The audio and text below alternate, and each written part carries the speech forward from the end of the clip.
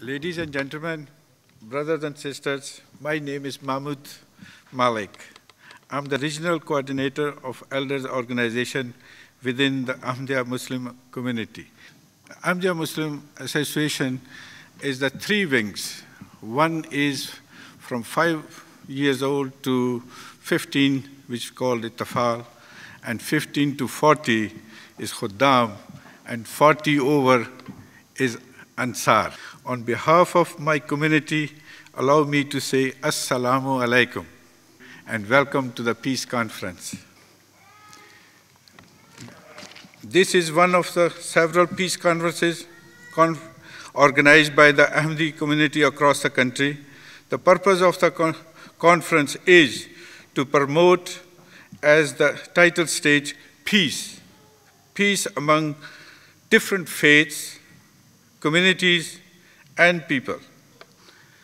In the world today, we see divisions everywhere, such as race, ethnicity, religion, and class. There is also a lot of turmoil in the world, wars, conflicts, and tensions. The truth is, we are all humans. And regardless of color or faith, we all share the same problem in life, the same challenges, desires, and expectations as anyone else. Rather than focus on differences, the purpose of this peace conference to all of us to come together, learn and respect each other, the other's faith, and concentrate on what we all share in common, our humanity. With these few words, now I would like to introduce to you guests we are grateful for their presence here tonight on the top table. There on my far right is the President of Ahmadiyya Muslim Association Scotland, Mr. Abid. Next to him is Mr. Stuart Rorison, Chief Inspector, Johnston Police Office. Next to him is Honour Linda Fabiani, Member of the Scottish Parliament. Next to that is Dr. Ijazur Rahman, Vice President, Ansarullah UK, an auxiliary organization of Ahmadiyya Muslim community. Next to that one is Maulana Ataul Momin, Professor, Ahmadiyya Missionary Training College, UK. Then is Maulana Daud Ahmed Qureshi, Missionary in Charge for Scotland. And next to it, Thaddeus Umar. أعوذ بالله من الشيطان الرجيم بسم الله الرحمن الرحيم يا أيها الذين آمنوا اتقوا الله حق تقاته اتقوا الله حق تقاته ولا تموتن إلا وأنتم مسلمون واعتصموا بحبل الله جميعا ولا تفرقوا واذكروا نعمة الله عليكم إذ كنتم أعداء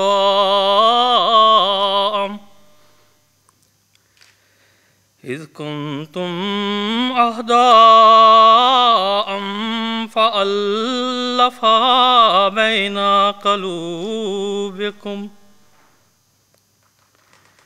بين قلوبكم فأصبحتم بنعمته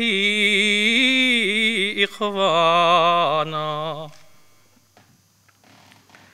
وَكُنْتُمْ عَلَى شَفَا حُفْرَةٍ مِّنَ النَّارِ فَأَنْقَذَكُم مِّنْهَا كَذَلِكَ يُبَيِّنُ اللَّهُ لَكُمْ آيَاتِهِ لَعَلَّكُمْ تَهْتَدُونَ وَلْتَكُن مِّنكُمْ أُمَّةٌ يَدْعُونَ إِلَى الْخَيْرِ وَيَأْمُرُونَ بِالْمَعْرُوفِ وَيَنْهَوْنَ عَنِ الْمُنكَرِ وَأُولَئِكَ هُمُ الْمُفْلِحُونَ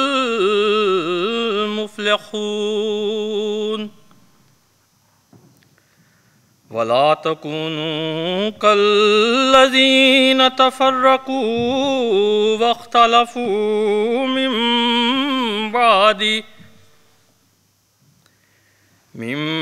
بَعْدِ مَا جَاءَهُمُ الْبَيِّنَاتُ وَأُولَئِكَ لَهُمْ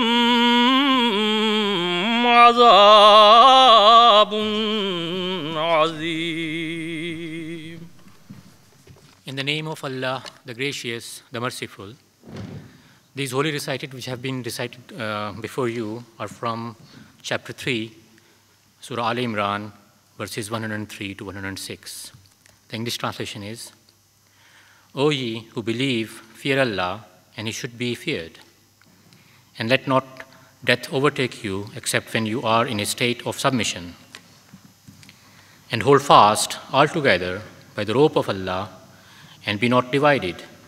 And remember the favor of Allah, which He bestowed upon you when you were enemies, and He united your hearts in love, so that by His grace you became as brothers. And you were on the brink of a pit of fire, and He saved you from it. Thus does Allah explain to you His commandments, that you may be guided. And let there be among you a body of men who should invite to goodness, and enjoin equity, and forbid evil. And it is they who shall prosper. And be not like those who became divided and who disagreed among themselves after clear proofs had come to them. And it is they for whom there shall be a great punishment. أشهد أن لا إله إلا الله وحده لا شريك له وأشهد أن محمدا عبده ورسوله أما بعد فأعوذ بالله من الشيطان الرجيم بسم الله الرحمن الرحيم. Ahmadiyya Muslim community is a fast-growing international revival movement within Islam, founded in 1889. It spans over 195 countries with membership exceeding tens of millions. The present head of the Ahmadiyya community is residing in the UK. Ahmadiyya Muslim community is the only Islamic organization to believe that the long-awaited Masih or Mahdi has come in the person of His Holiness Mirza Ghulam Ahmad of Qadian, who was born in India, a remote village called Qadian in subcontinent of India. He was born in 1835. In 1889, under the divine guidance of Allah the Almighty, he claimed to be the metaphorical second coming of Jesus Christ. May peace and blessing of Allah be on him, and the divine guide, whose advent was foretold by the Prophet of Islam, Muhammad, may peace and blessing of Allah be upon him. Ahmadiyya Muslim community believes that God sent Ahmad alayhi salam, like Jesus Christ, to end religious wars, condemn bloodshed, and also reinstate the morality, justice, and peace in the world. Ahmad's advent has brought about a revolutionary era of Islamic revival. He also recognized noble teachings and the founders of different religions and saints, including Abraham, Moses, Jesus, Krishna, Buddha, Confucius, and Baba Guru Nanak. He also explains that how the different teachings converge into the true religion of Islam. Ahmadiyya Muslim community categorically reject terrorism of any form. Over a century ago, Ahmad declared that an aggressive jihad of sword, which is now very known in the world these days, has no place in Islam. In its place, he taught to his followers to wage a bloodless war, like the jihad of pen, means to write in defense of your religion and the values of your religion. At this end, Ahmad also wrote books, thousands of letters, and delivered hundreds of lectures, and also engaged in scores of debates with different people from different religion backgrounds. Ahmadiyya Muslim community is foremost Islamic organization with one central spiritual leader. Over a century ago, Ahmad reminded his followers of God's promise that he will safeguard the message of Islam through Khilafat, a spiritual institution of successorship to the prophethood. It believes that only spiritual successorship can uphold the true values of Islam and unite the humanity. 5 spiritual heads, means khulafa or successors, have succeeded him since his demise in 1908. His 5th and current spiritual head, Mirza Masroor Ahmad, is residing in the United Kingdom, as mentioned earlier. Under the leadership of its spiritual successors, Ahmadiyya Muslim community is growing, as I have mentioned, in the world, and over 15,000 mosques or places of worship have been built, and the Holy Book, which is Holy Quran, has been translated into 70 languages, different languages of the world.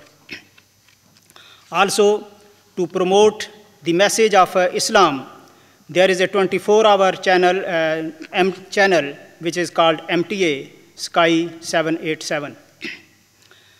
As we know that throughout the world that when the Jesus Christ came and the followers of Jesus Christ, they have been doing a lot of work to the service of humanity. It was obvious that the second Jesus, whom we believe that he is the metaphorical coming of Jesus Christ, his followers should do the same thing. Now I would like to mention few achievements of the community towards service to the humanity. In 1971, under the leadership of its 3rd successor, late Mirza Nasir Ahmad, the community started building schools and hospitals in extremely remote areas of in Africa, mostly in West and East Africa. The number has now grown over 500 schools and 30 hospitals. As community is growing, its 4th successor, late Mirza Tahir Ahmad, introduced a new way to serve the mankind by inaugurating Humanity First, an independent charity organization who has been at the forefront of worldwide disaster relief throughout the world. Humanity First is now registered in 33 countries across 6 continents and has been working on human development projects and responding to disasters since 1995. Following are the few of them, where this Humanity First is working on the projects: Pakistan earthquake, Asian tsunami, Katrina and Rita hurricane relief, Guyana flood relief, relief of victims of Turkey earthquake, relief of victims of earthquake in Gujarat, India, help for people in Sierra Leone during the civil war, relief during the Bosnian conflict, help for Kosovo refugees. The Humanity First is also running some regular projects, mostly in Africa. These are, few of them are this, that fighting against illiteracy in Africa, Our Kids, Our Future program, Feed a Family, Gift of Sight, aid consignment for West Africa, orphan care, free medical camps, Water for Life, computer courses to train youth in that area, and computer centers, sewing and knitting training centers in different parts of the Africa, mostly for the girls and ladies. In United Kingdom, the community is also organizing charity walks, and every year on different levels, we raise funds, and dozens of UK-based charities are now among the beneficiaries who regularly benefit from these funds. Every year, the collection is also increasing by thousands of pounds.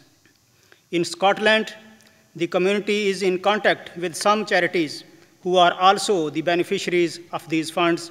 Among them are Steth Kelvin Talking Newspaper, Macmillan, Save the Children, Seagull Trust.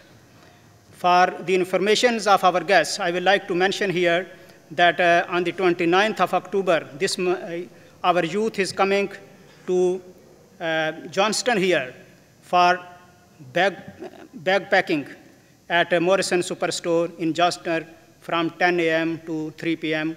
to support the charity Save the Children. Recently, the community also organized 6K walk for York Hill Children's Hospital and raised £6,000. Then this money was also handed over to the hospital. The unique thing about all these achievements, particularly the charity works, are that there is a single penny administrative charges involved in it. All funds collected are given to different charities. So I hope that by this you have known that not only that on the religious ground, the community is working to promote the message of Islam and a message of peace, but also we are doing a lot of humanitarian work throughout the world. Thank you very much for your attention. Ladies and gentlemen, good evening. Can I begin by expressing my thanks to all of those responsible for organising this evening's conference, for their kind invitation to be here, and for the opportunity to address you on the role of the police and the establishment of peace in society. The Police Scotland Act 1967, and I promise that is the only piece of legislation that I'll bore you with this evening. But that Act lays down in law the functions and responsibilities of the police service in Scotland. And those responsibilities are many, but the main ones that I would relate to this evening's event would be the responsibility to prevent crime, the responsibility to protect life and property, and the responsibility to preserve order, to preserve peace.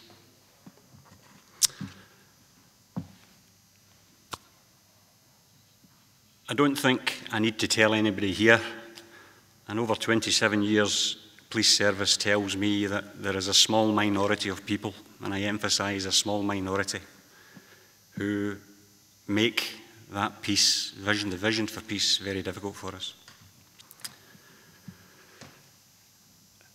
Whether that be on an international level, and some of the terrorist attacks that we've seen throughout the world against a number of targets over recent years, or whether that be on a more local level in terms of some of the antisocial behaviour, the disorder, even the violence that we often see in some of our own towns and communities. Strathclyde Police has a responsibility to challenge that. And despite some significant challenges, I would suggest that we tackle that very well. But what I would also suggest is that by working not in isolation, but in partnership with others, we actually have the opportunity to target it even more effectively and in a more cohesive manner. Strathclyde Police, as I say, I think we do. I think we deal with it effectively. The difficulty is that we deal with the consequences of people's behaviour. We can carry out investigations, we can make arrests, we can report people to the court, they can be fined, they can go to prison. That is dealing with the consequences. If we are to maintain and establish a peace, a lasting peace, we actually have to work to influence the causes of people's behaviour. We need to do that on a number of levels. We need to instill upon certain people a sense of responsibility. We need to instill within them certain values. And one of the things that caught my eye, that was most striking when I received the invitation to come to this evening's event, were the values that are listed at the bottom of that invitation, the values which members of the Ahmadi community are expected to live their lives by and to demonstrate on a daily basis. And what struck me was how closely those values resemble and reflect the values of Strathclyde Police. As an organisation, we have a mission statement which states our policing purpose. Now, that purpose, up until very recently, was to work together with others to build safer communities. And whilst that mission remains, we've shortened it even more in recent months to simply say our mission is to keep people safe. Because I think if people are safe, if people feel safe, then without being complacent, I think we can begin to think that we live in a more peaceful society, perhaps live in a better ordered society. But amongst the policing values, we too share that value for respect in developing our understanding and appreciation of the many diverse communities that we have, not only in Strathclyde but throughout Scotland. And that's an appreciation not only of the differences within those communities, but an appreciation of the many similarities that we also share. The values of integrity and impartiality, through which we undertake to be open, honest, transparent in all that we do, always striving to do the right thing, treating people fairly, sensitively, ethically, in keeping with their own customs, cultures and needs. Reliability. We would aspire to be a professional and dependable organisation. If we tell you we're going to do something, it should be our honest endeavour to do just that. Accountability. We need to open ourselves up to scrutiny.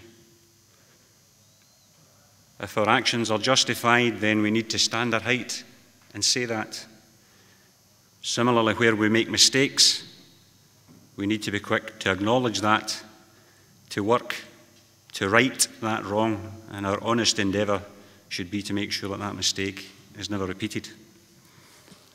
And finally, teamwork. As an organisation within Strathclyde, we have a diverse range of employees, and it's important that we harness their skills to allow us to work effectively towards delivering a service to communities. And if we take those values as a circle, that would bring us back to respect, and I would emphasise the importance not only of understanding our communities so that we can deliver an appropriate service to them, but understanding those communities sufficiently well that we can work with them effectively to keep people safe. Ladies and gentlemen, I would hope that my perhaps brief description of those values offers you some reassurance as to the commitment of Strathclyde Police in working towards establishing and maintaining some peace in society. I would conclude also by offering the assurance and the reassurance that Strathclyde Police will work willingly, enthusiastically, and in partnership with any individual or any group which shares those values and which shares our commitment to establishing a peace. Thank you very much for your time. I would like to say how grateful I am for the invitation that was extended to me to come along this evening. A few weeks ago, when a few representatives from the community arrived at my door, my initial reaction was that this evening is a great idea. It's a fantastic idea for building peace, because one of the fundamental tenets which holds together all the major religions in the world is this whole theme of peace and respect and how we are then called to treat other people. One of the main teachings of our Lord Jesus, when he was asked by a person who comes up to him and asks him, "Master, what is the greatest of all the commandments?" his response is very quick and the response is very clear. He says, the greatest of the commandments is to love the Lord your God with all your heart, with all your soul, with all your strength, and then tied with that, to love your neighbor as yourself. And he says to the man asking, these are the two greatest commandments. Everything else, all the other laws, everything else which is there, all hang from these two commandments. The love and desire to serve God, and the love and desire to serve other people. And then later in the gospel, he's asked the question, and who is my neighbor? You know, love your neighbor as yourself. Who is my neighbor? And he goes on to tell the story of the Good Samaritan. I wonder if many people here already know that story. And basically, what happens in the story is a man is attacked on the road, and he's left dying at the side of the road. And at first, coming down the road from Jerusalem to Jericho, passes by a priest. And the priest sees the man in need and passes by on the other side. And then comes someone else. They see the man lying there, badly treated, passes by on the other side. And then another person comes, passes by on the other side. And finally, the Samaritan, someone who, and this is very important for us, someone who is not a Jew, someone who's not a member of the chosen race or anything like that. The Samaritan is the one who then reaches out. The Samaritan is the one who cares for the man.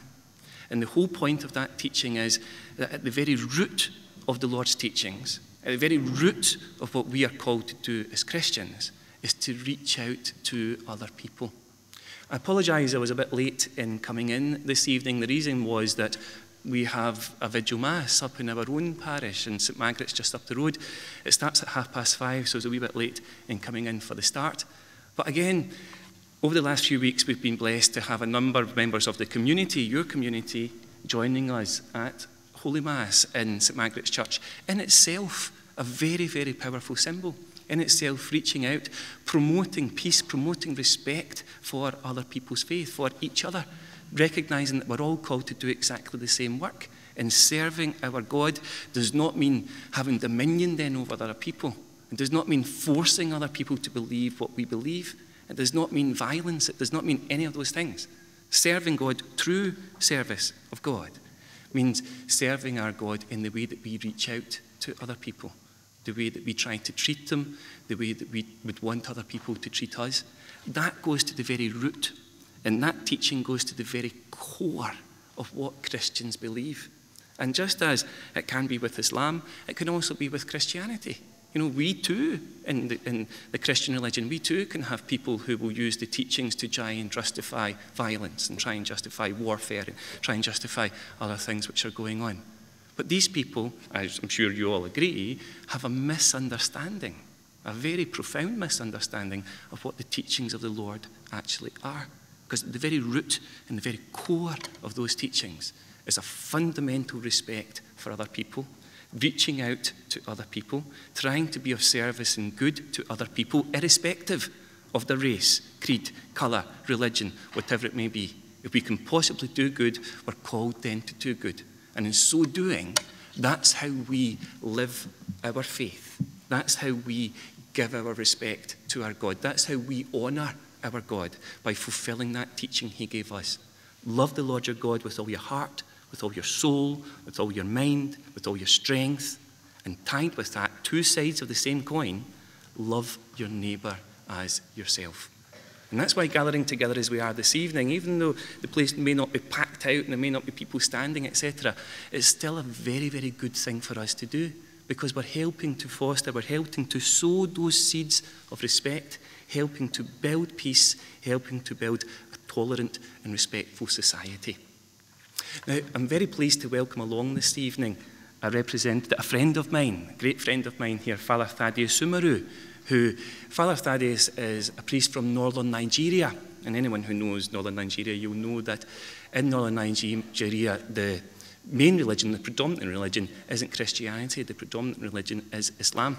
And Father Thaddeus is here, Father Umaru is here studying at Glasgow University, and he's currently writing his doctorate at the theology faculty, specifically on the issue of interreligious dialogue as a source of building peace. And when I said to Thaddeus that I'd been invited along here this evening, he thought it was a fantastic thing. So I asked if I could extend the invitation to him, and I was told, of course you can come along. So if it's okay, I would ask if this is okay, just for Father Thaddeus to say a wee quick word, just to round off what I'm saying about his own experience, which is far better than my experience, of two religions working together, Islam and Christianity working together in northern Nigeria. I ask myself, where did we miss all that? And it goes back years back. We'll be talking about the early 20th century when Christianity and Islam were taking root in northern Nigeria. Where we missed it, from my own point of view, is the fact that when all that was going on, the missionary activity was going on, that proactive activity of reaching out to the other person, to the other religious tradition, was not emphasized. So for us to build peace, we must be willing to reach out to the other. So this is a very proactive activity. And we must be willing and open to receive the other. Christians must be willing and open. Muslims must be willing and open, and members of other religious traditions must be willing and open to engage with the other person sincerely, with respect. It's very important. As long as our fists are closed, there is no way we can build friendship. And whether we like it or not, the world will continue to be a global village. We are going to continue to be neighbors to one another. So the Islamic community is going to continue to grow here in the UK. And already the Christian community is there, and other religious communities will come in. So the kind of violence, unfortunate violence and misinterpretation, mistrust and doubt that we have in northern Nigeria, if we don't prepare the ground here, it will happen. We may not be alive to see it happen, but it will happen. So the more open we are to the other person with every sincerity, the better for peace, the better for development, the better for all of us. For Christianity and Islam, finally, the Quran and the Bible are rich resource material for peace building. And when we have to interpret these texts, we must be very careful. So those who preach, those who interpret, the kind of message you give, you're forming the minds of people. You're forming the minds of the young ones. All the stereotyping that goes on does not help us in any way. I am speaking from my own background and from my own experience. So in northern Nigeria, you have that kind of stereotyping that has led to conflict, and from conflict to violence. People have been killed, people have been maimed, people have been destroyed in the name of religion. And also politicians do not help matters. I thank you very much for this opportunity. Ashhadu an la ilaha illallah wahdahu la sharika lahu wa ashhadu anna Muhammadan abduhu wa rasuluh. أما بعد فأعوذ بالله من الشيطان الرجيم بسم الله الرحمن الرحيم. Most worthy Chairman, respected elders, dear sisters and brothers, it's an enormous honor for me that I'm given the opportunity to address this august assembly, and I owe you all a debt of gratitude for your scholarly presence here this afternoon. The topic which was given to me is the teachings of the Holy Quran and the establishment of peace. It's a topic which is very challenging in its nature, not because it is hard to prove that the teachings of the Holy Quran ensure peace in almost every sphere of human interest and aspiration, but because this holy book, the Holy Quran, the sacred scripture of Muslims, is always unfairly maligned for promoting hatred and terrorism. For some of the listeners today, it would be very interesting to know this paradox. Dr. Ijaz Sahib has also referred to that briefly, that the book which is accused of promoting hatred and terrorism has founded a religion named Islam, the very meaning of which is peace. And in this single word, Islam, which literally means peace, all teachings and attitudes of the Holy Quran are most beautifully and concisely reflected. One who becomes a true Muslim not only himself enters a safe haven, but also guarantees it for others. The Holy Prophet of Islam, Prophet Muhammad, peace be upon him, defined a Muslim as one who causes no harm to others through his tongue, through his word or deed. In the contemporary world, which suffers from violence, bloodshed, conflict, wars, violation of human rights, and terrorism, we need peace more than anything.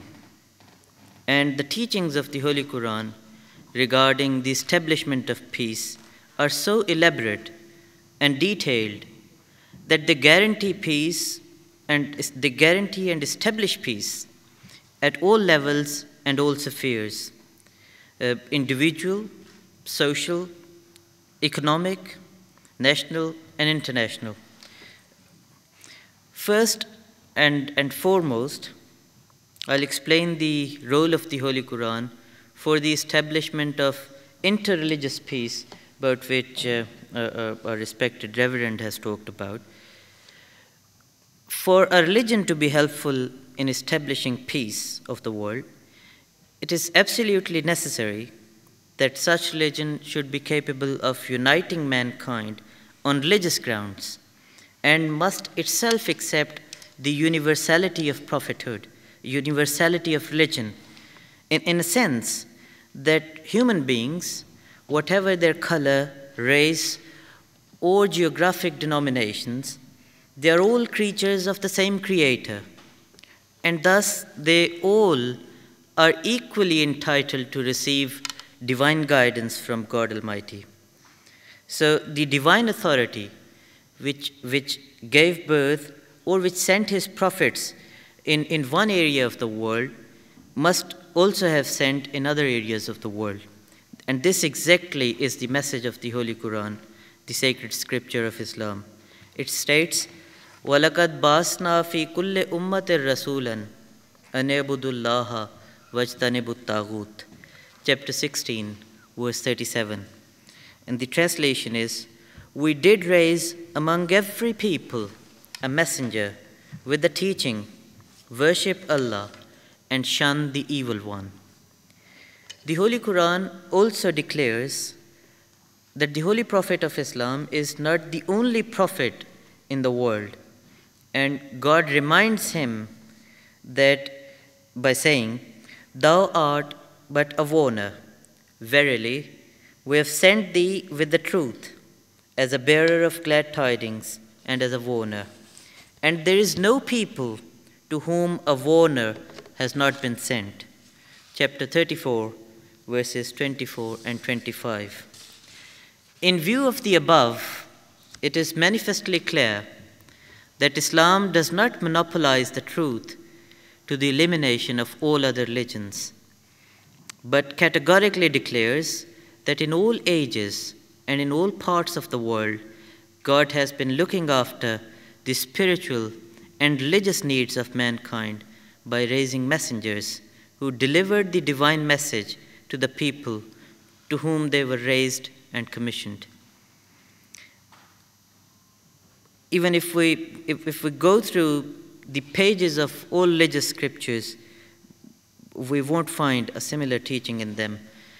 Now, I mean, a Jew, for example, may look down on Jesus Christ, peace be upon him, or may, God forbid, call him a false prophet.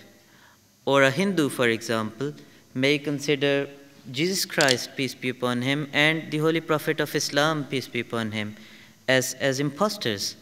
But a Muslim leaves the pale of Islam the moment he fails to appreciate and accept all of them as prophets of God. And this is the most practical step Islam has taken towards creating an atmosphere of peace and goodwill among the followers of various faiths. And no other holy book, I would say, has presented such teaching. Regarding the establishment of interreligious peace, the question of the attainment of salvation is also very important. Of course, I admit that it is the right of every religion to claim that those who want to attain salvation and seek to be delivered from Satan should come to the safe haven of that religion. But to state that those who do not join them will be damned eternally, or they cannot lead a life of purity and piety, whatever they do to please God, it would be a very rigid and non-tolerant view. And even some Muslim scholars, unfortunately, have entertained such views and have entertained such belief. But the Holy Quran has presented a teaching which is totally contrary to this. And according to the teachings of the Holy Quran, salvation cannot be monopolized by any single religion of the world. It says, and it very clearly says, it is chapter number 5, verse 70, surely those who believed in Muhammad, peace be upon him, and the Jews, and the Sabians, and the Christians, whoso believe in Allah and the last day, and does good deeds, on them shall come no fear, nor shall they grieve. The word Sabian, which was used in the verse, refers to the followers of all non-Arab religions which have their own revealed books. Again, the Holy Quran states, among the people of the book are those who are very pious and God-fearing, and who stand by their covenant. They recite the word of Allah in the hours of night and prostrate themselves before Him. They believe in Allah and the last day, and enjoin good and forbid evil, and hasten to vie with one another in good works. These are among the righteous. Whatever good they do, they shall not be denied its due reward, and Allah well knows those who guard against evil. Chapter 3, verses 114 to 116. So this misunderstanding that according to Islam, all Jews or Christians are hellbound, or they are wrong, is totally false in the light of what I've just recited before you from the Holy Quran. Now, one can easily understand that religious peace cannot be achieved without cultivating such broad-minded, magnanimous, and humanely understanding attitudes towards the people of other faiths.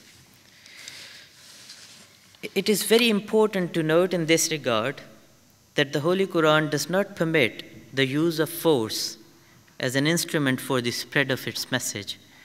It declares there should be no compulsion in religion. Surely, right has become distinct from wrong. So, according to the Holy Quran, there is no need for any coercion or force for converting someone to Islam. And addressing the holy founder of Islam, God clearly warns him of entertaining any idea of force in an attempt to reform society. His status as reformer is made very clear in the Holy Quran. In the following verse, God says, admonish, therefore, for thou art but an admonisher. Thou hast no authority to compel them. Chapter 88, verse 22. Thus, according to the teachings of the Holy Quran, to profess, to propagate, practice, and exercise, or to denounce, or to change one's belief is altogether a matter of choice. And a Muslim is not allowed to use force and coercion in such matters. Let us now see the role of the Holy Quran in providing social peace for the contemporary society.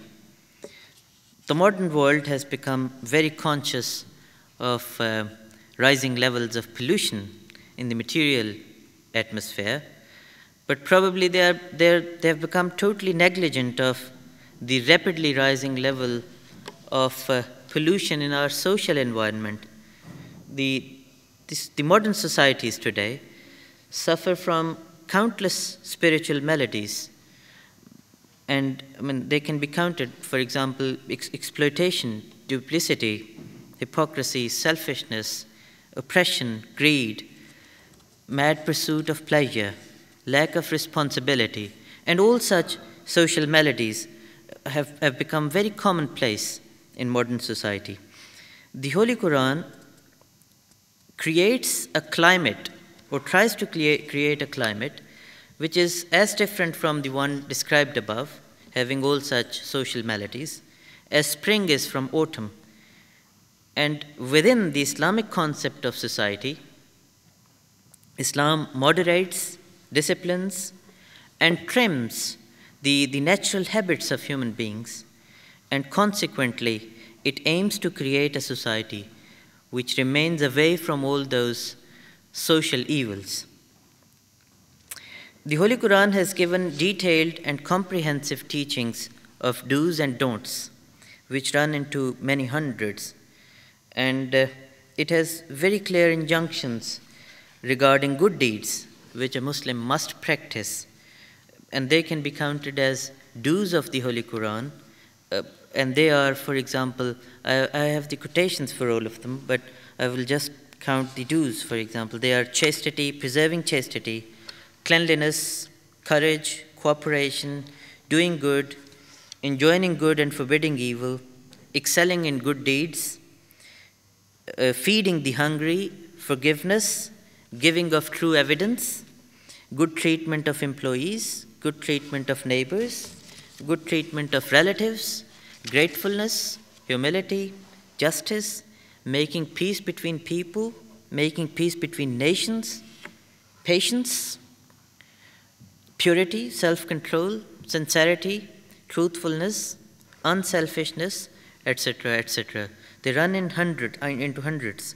And the don'ts of the Holy Quran are also very clearly mentioned, and they are arrogance, backbiting, boasting, defamation of others, derision, envy, extravagance, haughtiness, giving short measure, nicknaming others, niggardliness, suspicion, telling lies, theft, murder, robbery.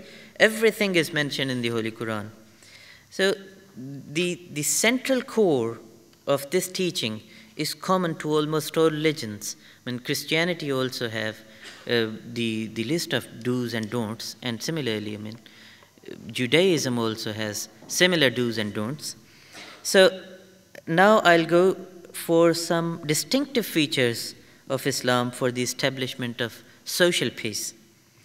The teachings of the Holy Quran provide conditions of peace for all those who heed his admonitions, neighbors and wayfarers, rich and poor, young and old, men and women, all alike. Firstly, in this connection, I'll take the Islamic teaching regarding murder and the shedding of the innocent blood of someone. God says in the Holy Quran, "Whosoever killed a person, unless it be for killing a person or for creating disorder in the land, it shall be as if he had killed all mankind. And whoso gave life to one, it shall be as if he had given life to all mankind." Chapter 5, verse 33. Now you can see that according to the teachings of the Holy Quran, the taking of a single life is to take someone's, the taking of a single life is like the massacre of thousands of innocent lives. It is very obvious that how big a sin it is to take someone's life without reason. Commenting on this verse, which I have just quoted, the promised Messiah ﷺ, the holy founder of Ahmadiyya Muslim community, says, "He who abandons kindness abandons religion." The Holy Quran teaches that whosoever kills a person without justifiable cause will be as if he has killed the whole world. In the same way, I say that if someone is not kind unto his brother, it is like he has been unkind to the whole world. And this quotation is taken from the commentary of the Holy Quran, written by the holy founder of Ahmadiyya Muslim community. In the presence of such teaching, whosoever involves in an act of murder or terrorism acts against the teachings of Islam. Then again, while I'm talking about the establishment of social peace, I must talk about the rights of women in Islam. Before the advent of the Holy Prophet of Islam, Prophet Muhammad, peace be upon him, women in Arabia were deprived of their rights and they were distributed as inheritance. And the birth of a girl was considered to be a matter of disgrace and extreme shame. And some cruel and proud Arabs had the shamelessness to bury their newborn daughters alive. And grown-up women in that society were treated as chattels and sex objects. Islam changed all that. By recognizing the social status of women in the society and by recognizing their rightful place in the society as wives and mothers, and by securing their rights in inheritance, in divorce, in the guardianship of children, in the management of the affairs of the family, and in worship, the Holy Prophet Muhammad, peace be upon him, established peace in the family on a firm basis. The Holy Quran is the first ever scripture to state that the women have rights similar and equal to those of men over them in equity. Chapter number 2, verse 229. There is thus total equality, and there is no difference whatsoever between the fundamental human rights of women and men. And Islam, again, is the first ever religion to give women rights of inheritance. The Holy Quran states that, "O ye people, fear your Lord, who created you from a single soul and created therefrom its mate, and from the two spread many men and women." And it says, "O mankind, we have created you from a male and a female, and we have made you into tribes and sub-tribes for the sake of easy recognition. Verily, the most honorable among you is the most righteous in the sight of Allah. Surely, Allah is all-knowing, all-aware." Chapter 49, verse 12. Thus, the Holy Quran has eliminated racism from its root by stating that all racial differences are for the sake of easy recognition, and the real honor in God's sight, in the sight of Allah, lies in the piety of heart.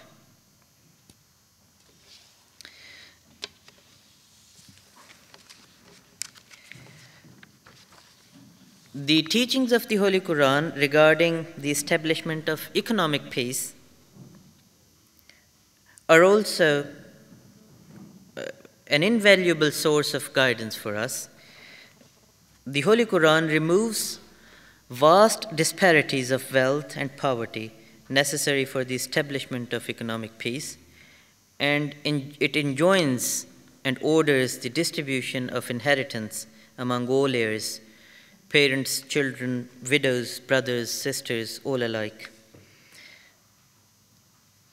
And Islam has also recognized in principle the right of the poor in the wealth of the rich, and through the institution of zakat, which Islam has introduced, Islam has provided for the discharge of all those rights that the poor have in the wealth of the rich. Zakat is a kind of money which is taken from the rich people and given to poor people.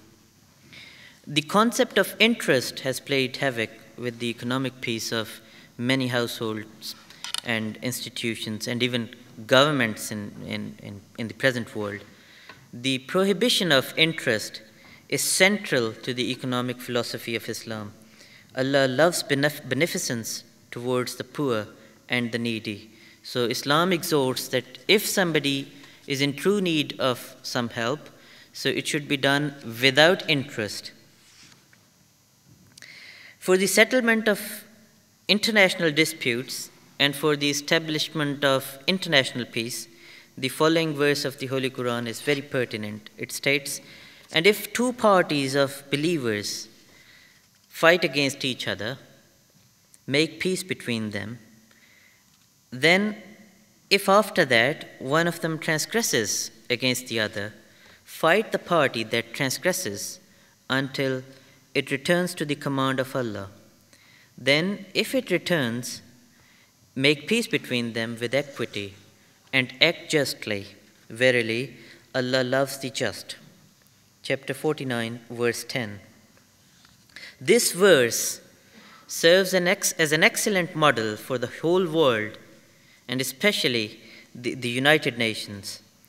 Islam forbids aggression, but urges us to fight if failure to fight jeopardizes peace and promotes war. This is the teaching on which peace can ultimately be built, and this is the teaching on which the Holy Prophet, peace be upon him, based his practice. In the end, I just want to state that according to the teaching of the Holy Quran, the true peace of the world and the true peace of human heart lies only in returning and turning towards God. According to the Islamic philosophy and the philosophy of the Holy Quran, just as a salmon cannot find peace until it returns to the place of its origin, its spawning grounds, similarly, the human heart cannot find peace without spiritually returning to its source of creation, that is God. And this is the meaning of the verse of the Holy Quran. It is only, God says, it is only in the remembrance of Allah that hearts can find peace. Chapter 13, verse 29. Thank you very much. Thank you very much, and hello everyone.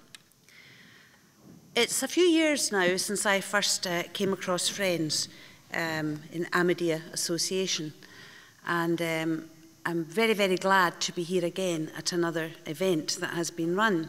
And one of the reasons that I am so admiring of this association and so glad to be here is because I stand before you as a person of no particular faith, and I'm not a follower of any religion.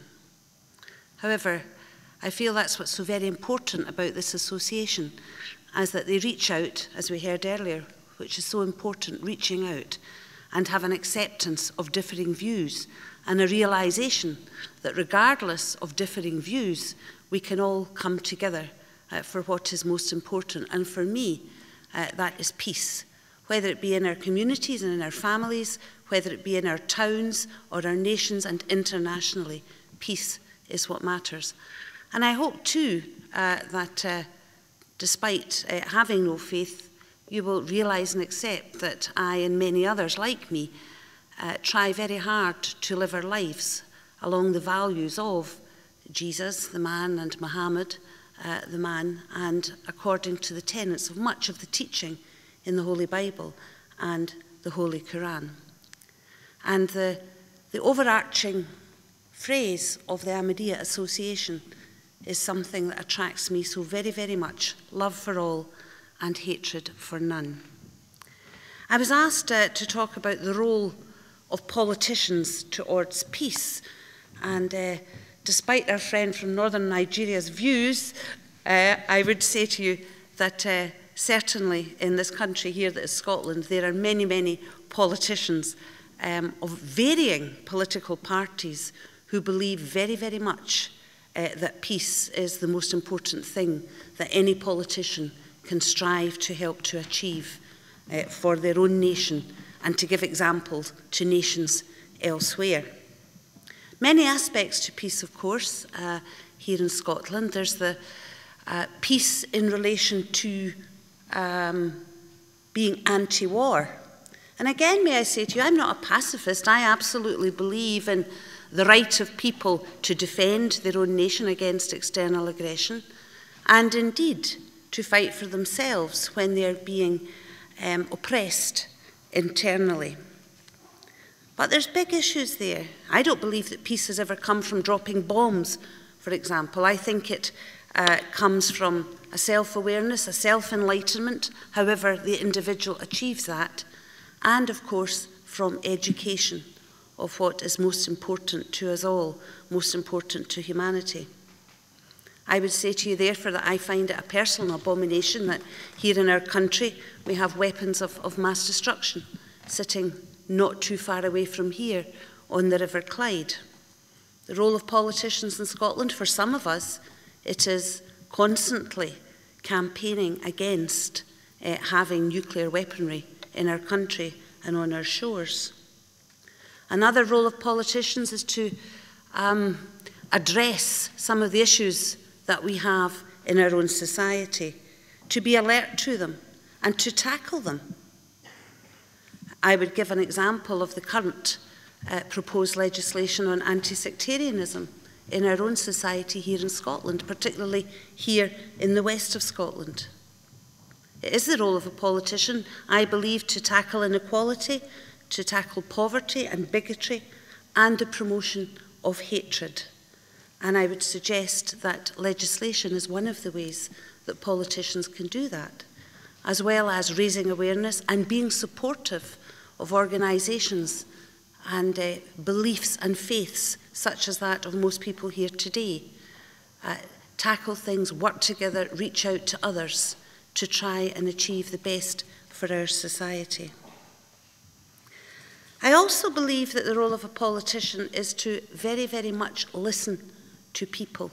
Because I believe that the vast majority of people, regardless of their creed, their colour, where they come from, are actually very, very decent and very, very good and want the best. So I think it's very, very important that politicians listen to these people, because I think it's ordinary folk from the grassroots up that will establish peace, who will force peace, who will enforce those who have power and far too often have a fear of losing power, which then makes them corrupt, which makes them work against the best for the people for whom they are supposed to work and whom they are supposed to represent. I think what we've been seeing in quite a lot of the Arab countries recently is a mark of that, where people will come together and it reaches that point where the people must be heard and those who purport to be leaders eventually have to follow. Because I don't actually believe that you can separate peace from personal freedom and from freedom of thought, freedom of movement, and freedom of expression. I believe too that one of the words that we use an awful lot in our society that I constantly rail against, and I don't think I've heard it today, and about that I'm very glad, is that word tolerance. We keep hearing how we should tolerate this, there should be religious tolerance, there should be equality tolerance. Actually, I think there should be acceptance, because I don't believe any one of us has the right to say that what someone else is doing is wrong unless that someone else is harming someone by what they are doing. So I think the word we should all strive for is acceptance, acceptance of differing views, acceptance of different ways of life, acceptance of being different from the norm. I think that's extremely important and a word that we should use very, very often. Thank you. We heard our friend Atta Al-Mumin speak about the United Nations. Politicians again coming together across the boundary, that small global community that we now have. I don't believe for a minute that the United Nations is a wonderful organisation, that it doesn't need change. There are many things within the United Nations that I think could do with some changes, with a lot more work, and be more representative of the people which it is supposed to represent. But I do think it's important that across nations we do have organisations where we talk, where we reach out, and where we try very, very hard to strive for peace. And I'll leave you with a quote which I absolutely believe from one Eleanor Roosevelt, who worked very hard towards the establishment of the United Nations. And Eleanor Roosevelt said, "It isn't enough to talk about peace. One must believe it. And it isn't enough to believe in it. One must also work for it." I am so glad that the Ahmadiyya Muslim Association is working for peace. And I hope that many, many other people across all these false divides that we have created will work together for peace for the future. Thank you very, very much. I am very thankful to all of you that you have accepted our invitation and have spared these moments and decided to join with us on this evening. And in a busy life, sometimes it is not very easy to spare time for such activities which are non-commercial.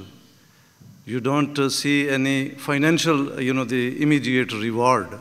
Well, I really appreciate that you have shown that you are not a materialistic person. You have got some sense of responsibility and you value our call for the peace in the society. And as you have heard from the speakers different viewpoints, and the purpose is that to know more about these things, because without knowledge, we are in the dark. More we know, more we exchange the views, more we hear about different, the school of thoughts, then we are in a better position to establish the peace. And that is the purpose of this conference. I am also very thankful to the speakers and Reverend Father Joseph and Father Umro, if I am pronouncing rightly. They have given us quite a,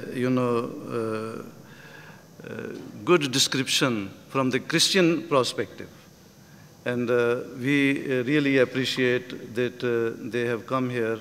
And despite of the busy schedule, Father Joseph was taking a mass, and straight away he came here. We are very thankful to him. Similarly, you know that police is very busy trying to establish peace in the society, but still, our Chief Inspector, Stewart Rorison, he was kind enough to accept our invitation, and he came here, and he has enlightened us the role of the police in this regard. I am also very thankful to Linda Fabiani, member of the Scottish Parliament. This is not her first, participation in our peace conferences. Few years ago, first time she came across in one of the peace conferences in, what is the name of the place? Straven. And at that time, one of the questions, if Linda remembers that, was asked that, why Straven you have chosen? And this time, when we were organizing the meeting, here in this town, Johnston, I approached one of the local Rotary Club. And the first question, the president of the Rotary Club asked me, why Johnston? Why you have chosen this, So this also shows to some extent that people think that peace is, not very important. Or to talk about the peace is not very important. Fact of the matter is that in our recent few, if you go back few months back, what happened in England? The riots.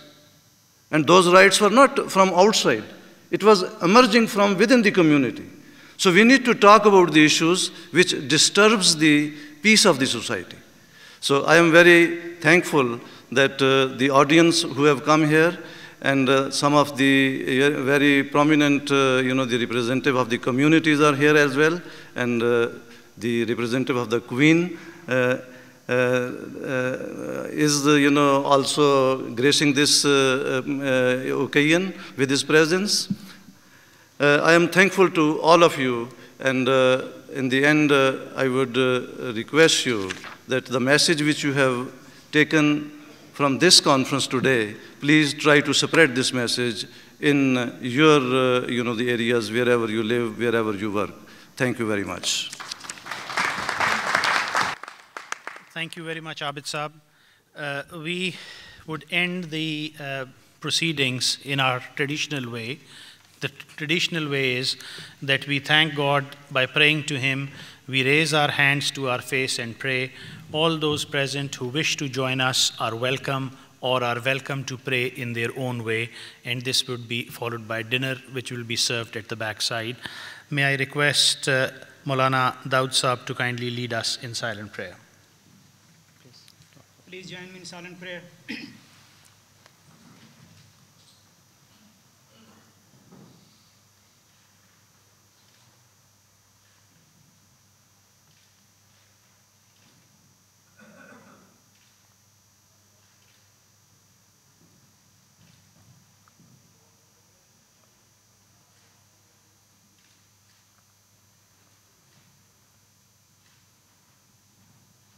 Ameen. Thank you very much once again. I thought it was very beneficial. It was a very good thing to do because at the core root of society we have to build this peace. We have to work together to create this peace. So the work of the Ahmadiyya community in putting together these conferences is invaluable work. I would say it's a wonderful opportunity and a very proactive opportunity. It is good for communities, especially religious communities, to engage with one another. And this evening's event is an opportunity, and it's a coming together of this engagement between religious communities to build education and to build peace. So it's an opportunity to understand one another, an opportunity to learn from one another, because these are the key prospects and aspects of peace. So the audience were very good, the speakers were quite very good, honest and sincere. It's a learning process for all of us. It was excellent. The guest turnover was around 55 guests. We had representation from the Christians in form of 2 reverends who attended apart from the Scottish Member of Parliament. I think the questions were answered and there was a lot of interest in Islam, and people were very fascinated by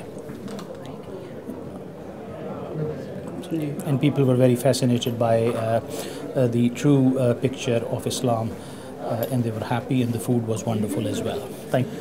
I think there were some very, very positive things came out of it, some very, very good messages, and I hope that people who have attended will take something from it, and we can perhaps progress as a community. Right. So yes, very well good. Yes. Well, I was very pleased to be invited, as always, to the Ahmadiyya Peace events. I haven't managed to get to all of your peace conferences, but I try to get along when I can. And I have to say it's my first time in Johnston, so that was a new thing for me. It was a very interesting evening. I learned a lot from all the speakers, in particular the Maulana that come up from London. I thought he gave a very interesting talk. I learned a great deal.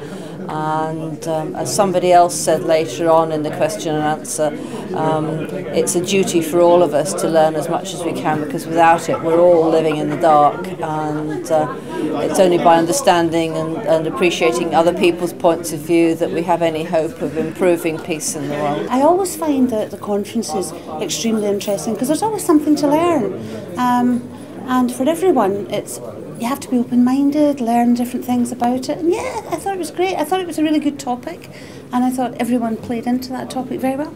Peace is something that everyone cares about, and that everyone should play their part in, whether it be Islam, or whether it be those who are Christian, or whether indeed it be people of all denominations, all religions and none. Peace is common to all of us. It's best for all of us, and we should all work together.